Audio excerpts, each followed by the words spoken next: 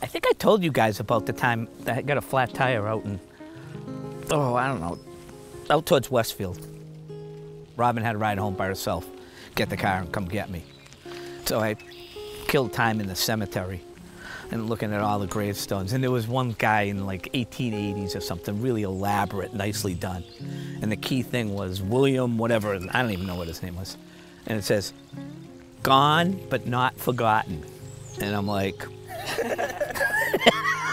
not true. You're totally forgotten. And then you apply it to yourself. And so when I do this stuff, I'm like, yeah, you know, it was all great. But like your grandmother or whatever, it just fades out. But that's what small lives get.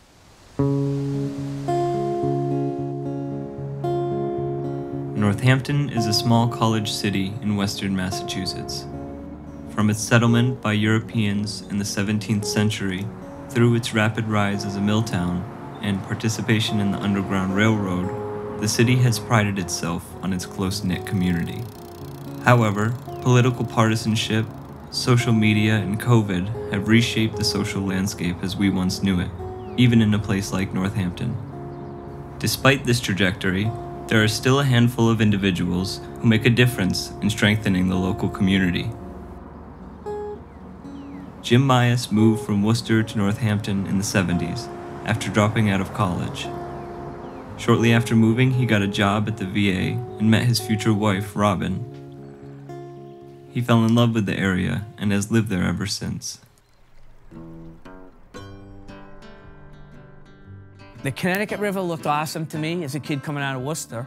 And it is awesome. I mean, it splits New England right down the middle, right? 415 miles. And then you got those Seven Sisters mountain range running the exact opposite way. And so geographically, there was something that definitely appealed to me.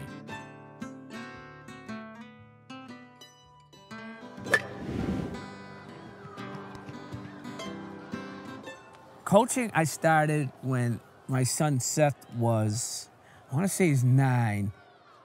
He had these terrible coaches. They were like always talking to themselves and always lecturing the kids, sitting them down and stuff. And I was just like, will you let these kids play? And so I thought, if I'm going to criticize, I might as well coach.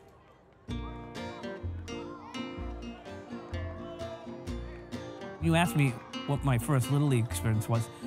I mean, I had a great time in Little League, don't get me wrong. But the baseball I really loved, and the baseball that was the most important to all of us in our neighborhood, no matter what the skill level was our own pickup baseball in our neighborhoods. And that was what was really fun. So coming off of a Worcester upbringing where I knew baseball could be fun and stuff, the joy of it was like gone for these kids, I felt like, when I watched that. I was like, well, just do something about it. And so I just knew I liked it right away because of what I learned as a kid playing with my buddies. If I liked it back then as a kid, I knew all my buddies liked it that way, then why wouldn't everyone like it that way? So we had to close Little League down early, as fun as it was, because we had to accommodate all-stars. So all of Little League had to stop by like June 20th or something. When the weather finally gets good, finally things dry out, and we have to stop so all-stars can play. So 14 kids get to play on further. What, 150 kids, season's over, right? It was crazy. I just couldn't see it, you know, so I just said, I'm gonna play 3 days a week. It was so organic. It was schoolyardy. Kids learned to swear there a little more. There was no one telling you to tuck your shirt in. All this stuff that happened was not my invention. It was all you guys' invention. You guys would take it to this whole other thing, you know?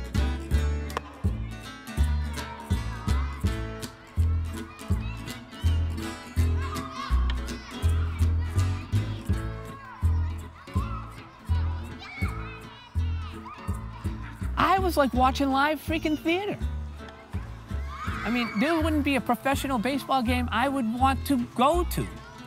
Some of the plays were fantastic, and some of the things that would happen were like insane, like quadruple plays. I think there was a quadruple play once. And I think there were things like balls bouncing off of kids' heads and then into someone's glove and then some bizarro. You know, so there was always all that going on, too. So it was like theater.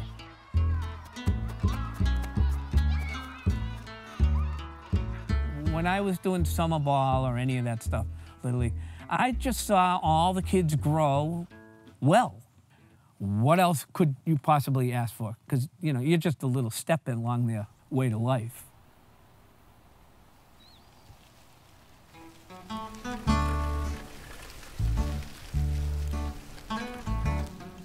I always used a bike.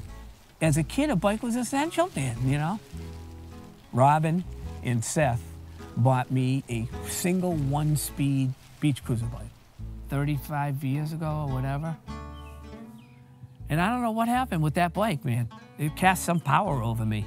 Next thing I know, I'm riding it more and more and more and more. And Robin and I met based on bicycle riding. We would go for rides together. So biking was huge for Robin and I's relationship. When we were first going out biking, I had this one mountain bike that someone had given me, and I could only go like 25 miles because it was a heavy bike and the tires were big. And there were times that he would say, we'll go up this way, we'll go up that way. And it wound up into this big hill, and I said, I'm never going on another bike ride with you again. I could drive Robin crazy. Robin is really a great companion with bicycling. Mine in the middle became crazy when they gave me that freaking one-speed. Not only was I riding with Robin all the time, but then I got crazy on my own riding, and I started riding up Mount Greylock and here and there, and I don't know where the hell all the energy came, but it was that freedom of that one-speed bike that I was loving.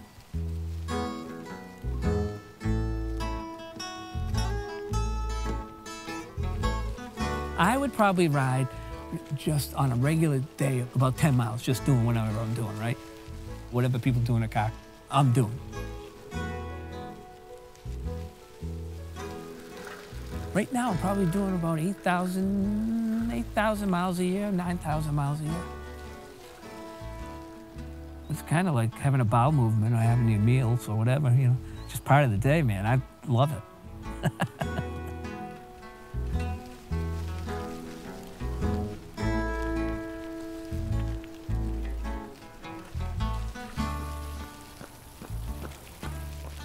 On my bike is awesome when you talk about feeling like sense of community. I'm always running into people wherever I am. So I feel very at home when I go out into the community, like, doop-de-doop-de-doop. This is just my community. And then someone reinforces that. Hey, Tony, how you doing? I'm good. Hey, how you doing? Hi, Elena. How you doing? You know Tracy? Yep. Oh, yeah. Yeah, I hear she's moving. She totally loves your window displays. Yeah, it's all right. Yeah.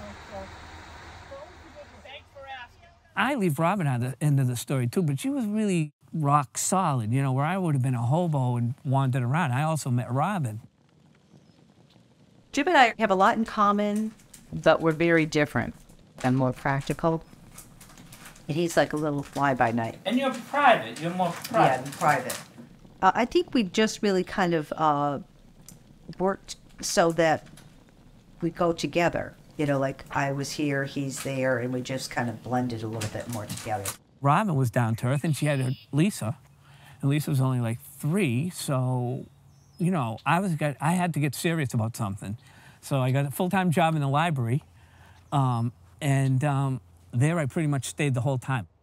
We had 2 huge libraries, big budgets, well attended too, very well attended. It was a blast with those guys. Old, grizzly AA guys, drug guys, schizophrenic guys who would be your friend one moment and then like curse you out the next. And then guys you get to know for years and years and years, you know, that lived at that hospital. That was a real community. When you talk about community, you know, where it's going, that was another one that probably is why it makes me sad about community. That had 800 patients at one time, and I think it has 50 now. It was a real community up there. It was great. Patients came in all the time. Now I don't know where those guys would go. They go to nursing homes, do they go to community houses? I don't know where they go, but I don't know that it's much better. Leaves me dark a little bit. You know, I just think people, they don't seem to be doing the one-on-one thing. Have you seen a human being walk by in the last, like it's not that bad out. It's nice, you know? I find everyone's in their house now, so it doesn't seem to be the same sense of community. They go from house to car to event, house to car to event, house to car to work, of course, or stay in the house. It seems to be getting creepy to me.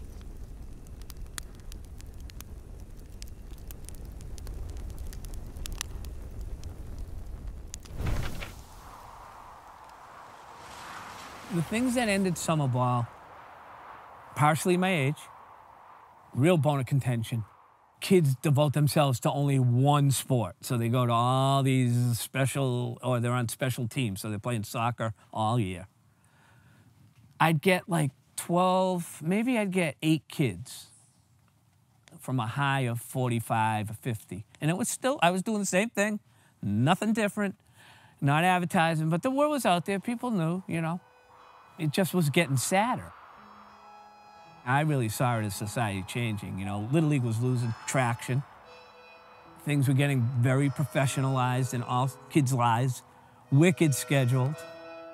It just didn't seem to resonate anymore. And so it just kind of came to an end where I just couldn't do it. So that was the kind of a sad last year, I think. It definitely made me feel bad, but we hit such a high point there for a while.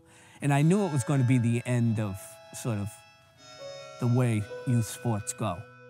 Not to be a downer on it, though. It was worth every freaking minute of it, you know? And it might change, who knows? I don't know. I don't think so. I think life is getting more complicated.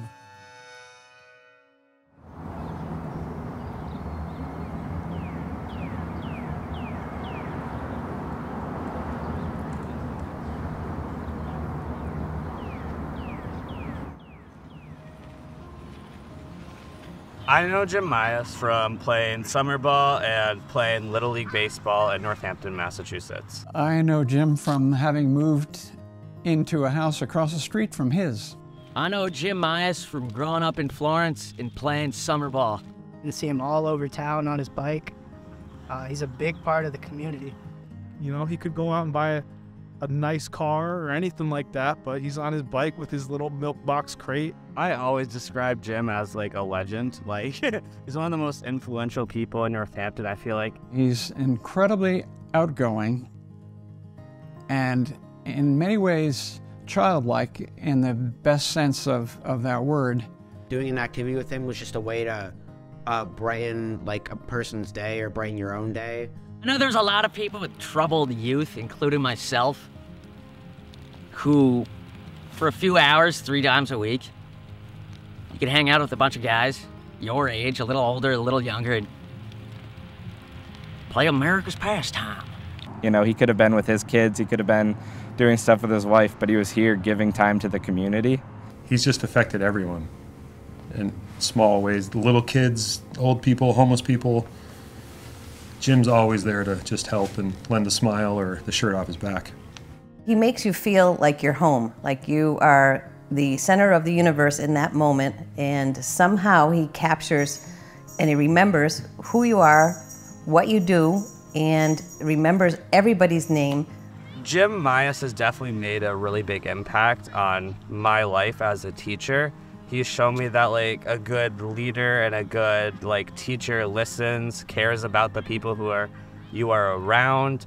When we grow up and have kids, like we want to be able to teach them kind of the way Jim taught us. It's definitely inspired me to somehow give back to the community, even if it's just, bringing kids together on the weekends. If there were more people like Jim Myers, this world would be in a very different place.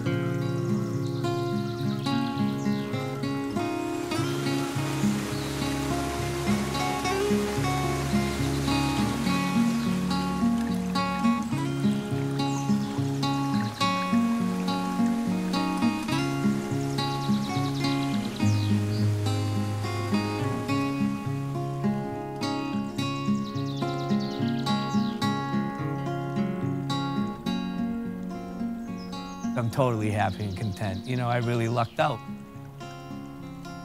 I don't think I'd merit any more than this. Whoever's out there, if there is someone out there or whatever, I'm like, I don't know how that happens, but you have my utmost thanks, but I don't know if that's even enough. And then kind of ride with it.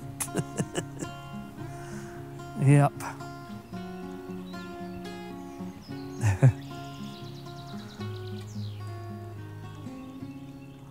Yeah, so is it too long-winded? Is it right?